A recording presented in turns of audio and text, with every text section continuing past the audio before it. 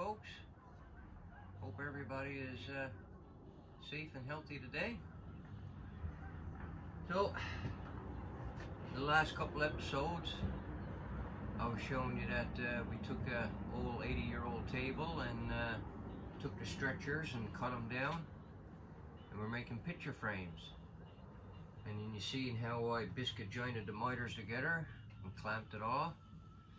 I went ahead and I got the second one done.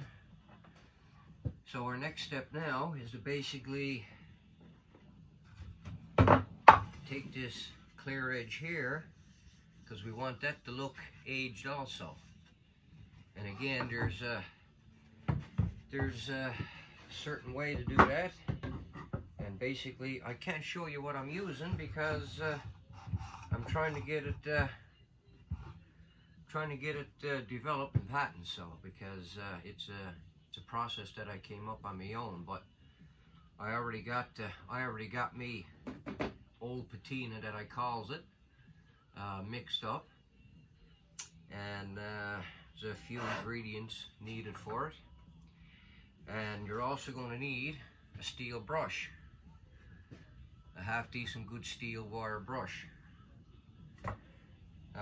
Now what that's for is because the old rustic looks, the grain is rose, the grain is rough. So once you cut the material, you get a clean, smooth edge. Well, we want to eliminate that, and we want to turn that basically into that. Now I know you can't see the rough edge, but you'll be able to see it if you do it. So I went ahead and I already got the two of them pretty much prepped. I'm just going to show you the steps on it all. I'm just making sure. Yeah, okay. So basically now you can't pretty much shag up this step, because the rougher the grain is, the better it is.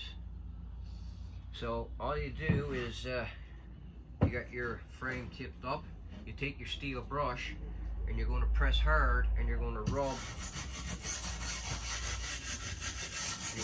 the wood, and you'll be able to see the grain opening up. And in the corners, you just do your brush like this in the corners. That way you're getting two of them. And you could do this process if you wanted to before you put it together. But I like to make it look uniform.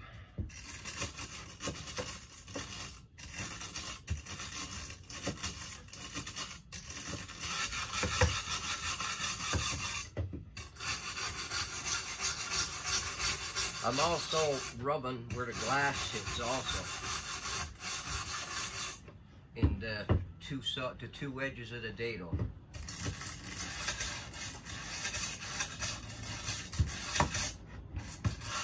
You'll see the big streaks come in your wood, and that's what you need.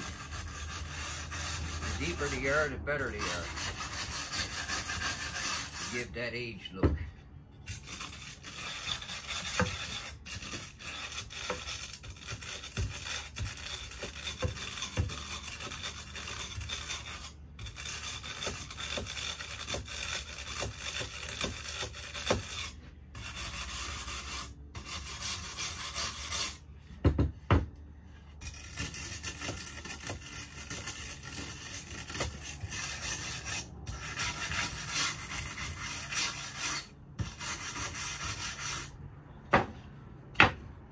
Okay, I'll get the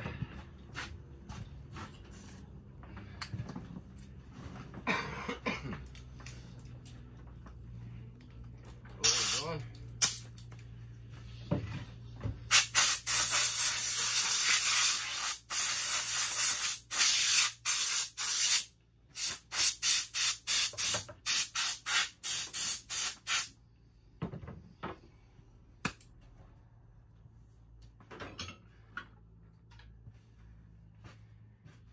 So now you got that done. And again, we're turning the nice clean cut into old age patina.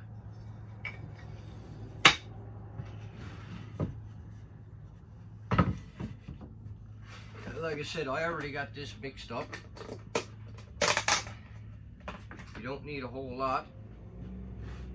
Hopefully you'll be able to see me putting it on. I just got to stir it up again. And it's not really watery.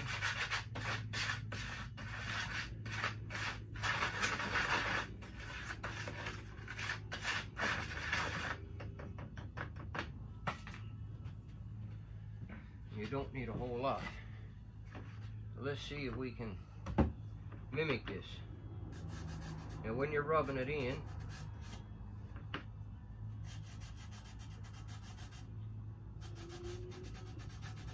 make sure you get all of the wood color covered.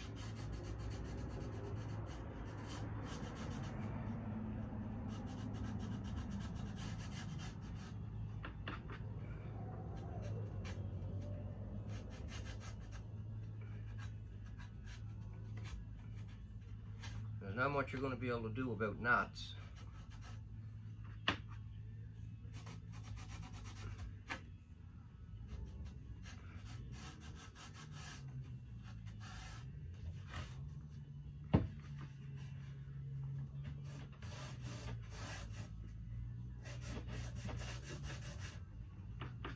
Now it's going on darker right now, but that will lighten up when it dries. And it don't take all that long for it to dry, because it's only water with a few other things.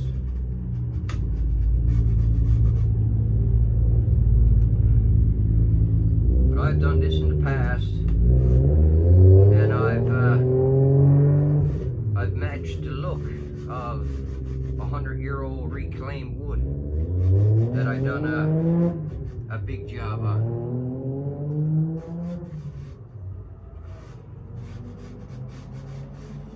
A lot of time and a lot of patience.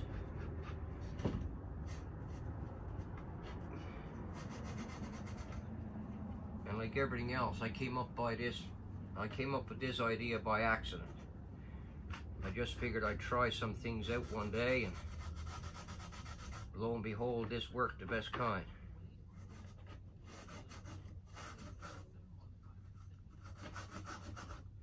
And don't mind getting it on your hands, because it's all natural. There's no chemicals in it whatsoever.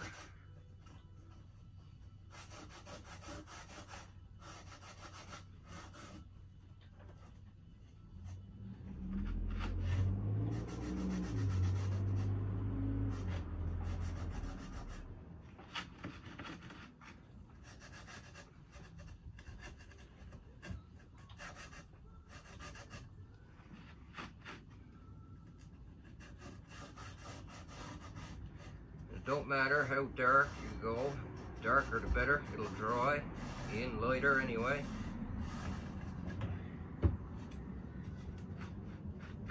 You just have to wash off after. But that's why I'm going through the back instead of going through the front, because the back would be sitting on the wall, and if you've got some there that you can't get off, you won't see it anyway.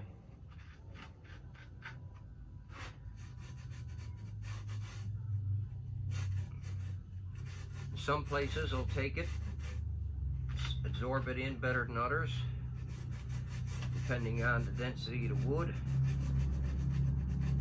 You can do this with any type of wood: oak, maple, birch.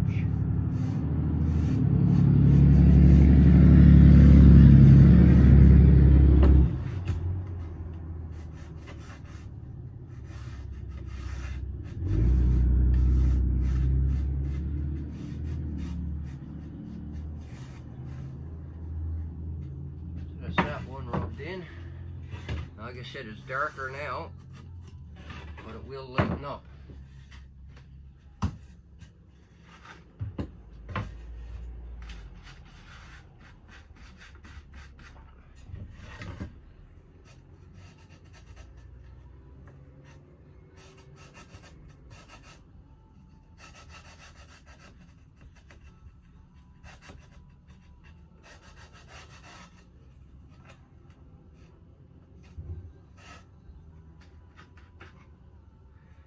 The only reason I'm doing in where the glass goes is the simple fact is I don't want any of the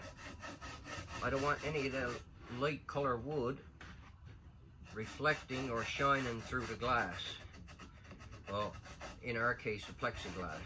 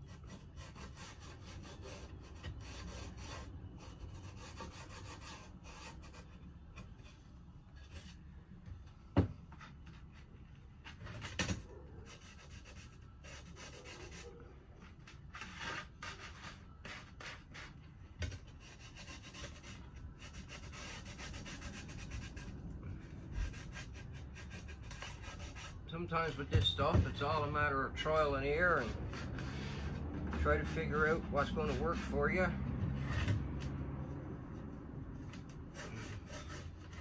A lot of this stuff, you got to use your imagination.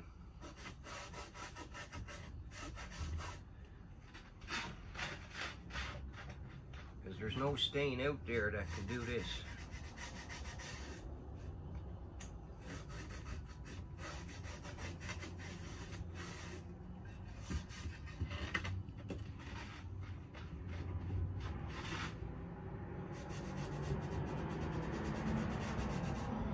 Aged patina on the wood, that's natural. That's a natural occurrence that happens over years and years.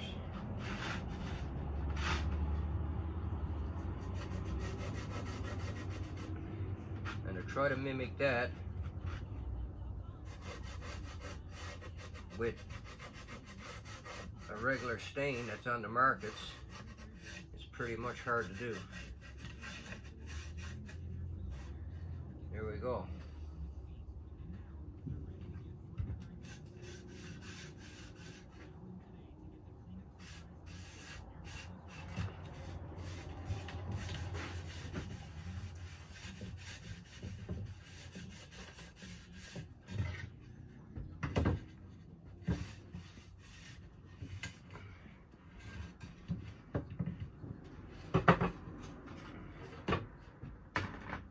So that's that part done. We gotta wait for that to dry. While we're waiting for that to dry,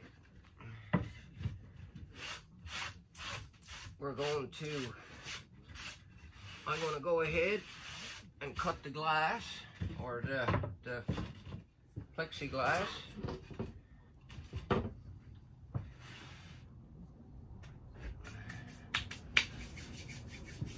And then after that, we just got a matter of doing the clear coating, and that'll be pretty much it. So I'm gonna get ready now, and I'm gonna cut up this plexiglass. So we're going to I'm going to make it, because our picture frames 11 by 17, 11 by 17. So our dado, where we done 3/8 of an inch, so now we're going to be 11 3/4 by 17 3/4. So that's what we should have here: 17 3/4, 11 3/4. Now I'm just going to make it a little tiny bit smaller so that the glass is not too tight going in. So I'm going to go 11 11/16 by 17 11/16. Now doing this through the table saw because it's plexiglass.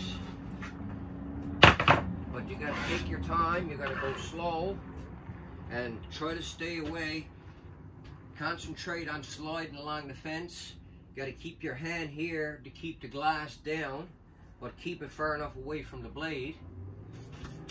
And only bring your blade up that it's just up past the plexiglass. You don't want to be coming up too high.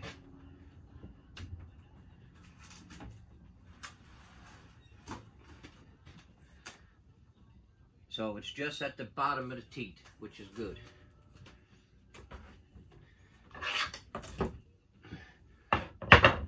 So now we got to do 11 and 11/16 on the table saw.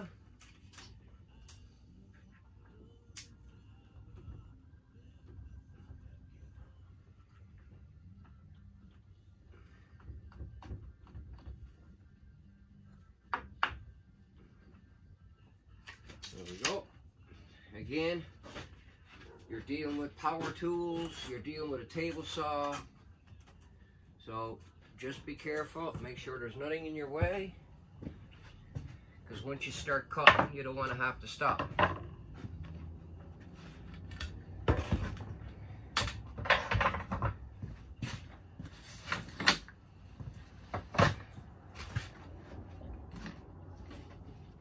And always wear your safety glasses.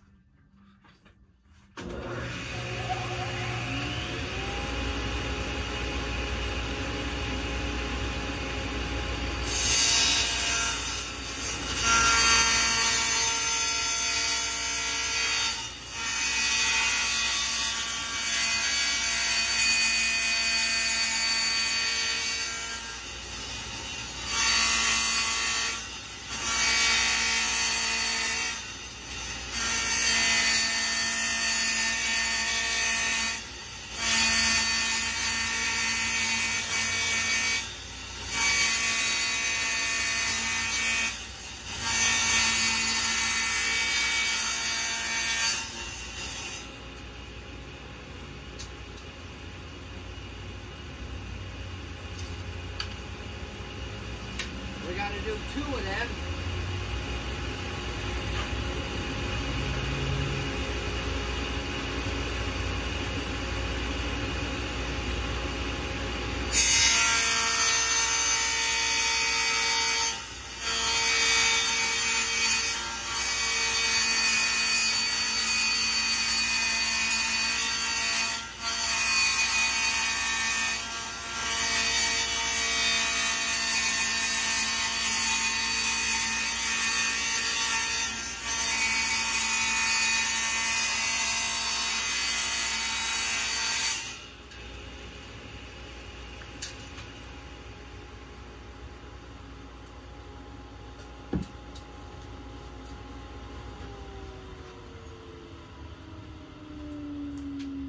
Now before we do the other one, there's little edges on this here, and you don't want it to interfere with you going the other way with the saw. So this is what's called a laminate file. It's for filing arborite and laminates and stuff, and it works nice on just, all you got to do is just rub the edges here to get the burrs and the sharp edge off.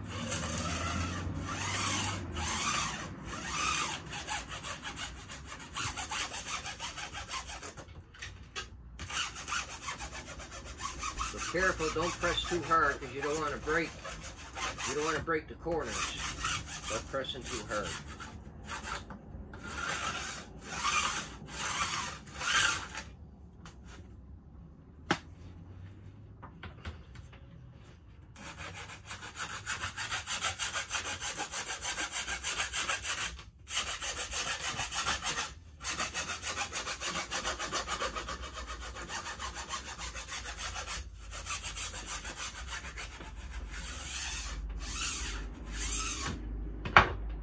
There we go. Edges there that you want to cut yourself. Now that one is already good. Now obviously this glass got to get cleaned.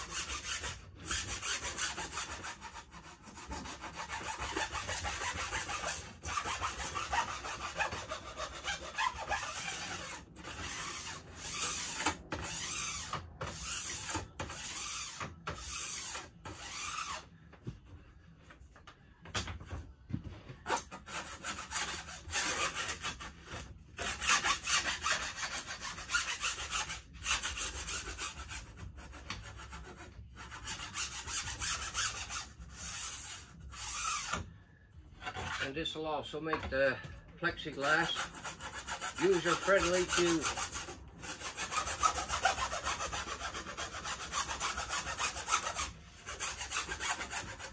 Mike and his mom, when they're changing pictures in it and stuff. You got no worries about cutting yourself on the edges of the glass.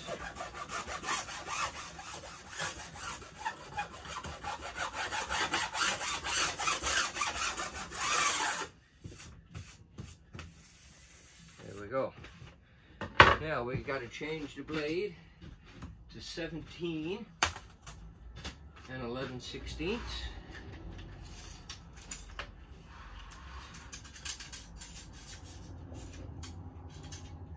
And when you're measuring from your fence to the blade, you always pick, because the teeth on either a table saw blade, miter saw, skill saw blade, they point off from each other. That's so that when it's cutting both sides of the material as it's coming through. And them 2 points that points off, if you were to look at even a hand saw or a table saw blade, if you look down through it, you'll see like a V. And that's the points. And that's what you measure from. You measure from the fence to the point of the blade that's facing the fence. And that'll give you a real accurate measurement.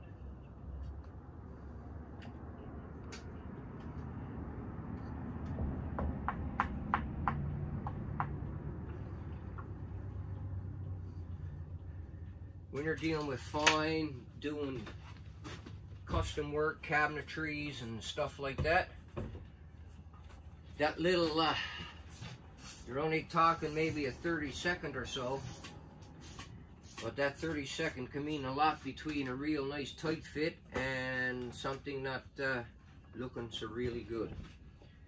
Alright, so we're going to cut these pieces now. I just want to, got good edges. The best part of the glass, here we go.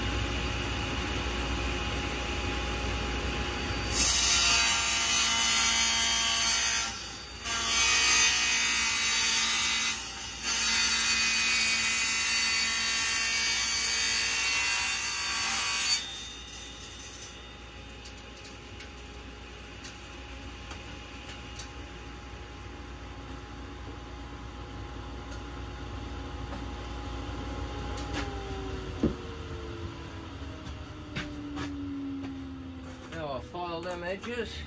That's drawing in.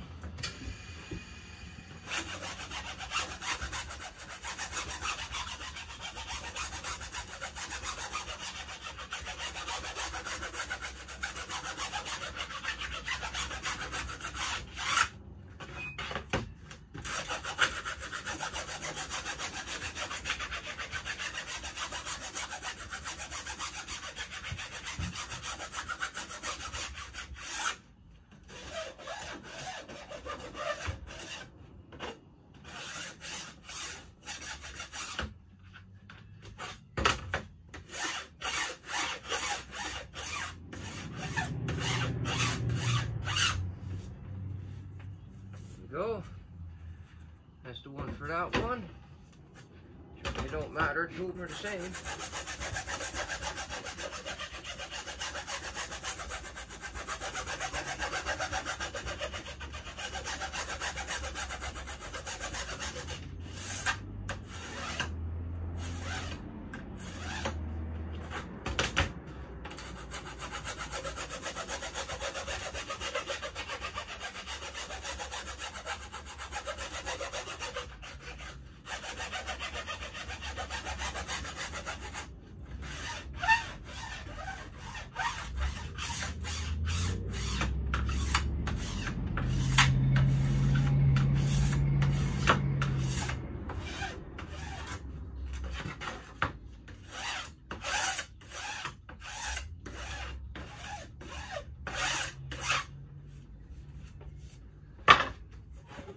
go. Now, we're just going to flip these over. Hopefully the glass fits down in them nicely.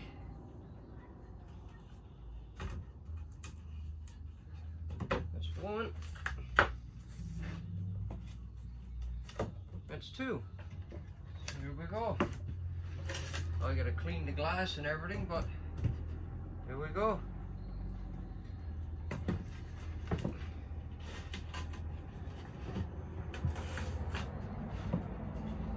That's that taken care of. So now, you've seen so far, taking apart the table, using the stretchers to make picture frames, and somewhat of a process of how to bring new wood to look like old patina. The only thing is, I can't tell you the ingredients in this can. So, but other from that, we'll be back, or I should say I'll be back, and the next step is going to be to make sure everything is good, and we're going to clear coat the frames. And I'm just going to use a satin finish. I'm not going to be using a gloss. It's just going to be a satin finish because we just want to seal it. We don't want no shine or nothing on it. So that's how that's going to be done. So until then, thank you. I hope you enjoyed so far. And I'll be looking forward to tuning in, seeing you again. And please stay safe and take care.